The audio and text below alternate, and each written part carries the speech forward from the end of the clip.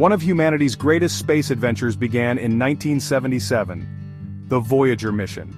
Voyager 2 launched first on August 20, 1977, followed by Voyager 1 on September 5.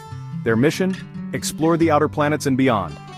In 1979, Voyager 1 reached Jupiter, capturing breathtaking images of its storms and moons. Voyager 2 followed soon after. Next stop? Saturn. In 1980 and 1981, both probes studied its rings and revealed mysterious details about Titan, Saturn's largest moon.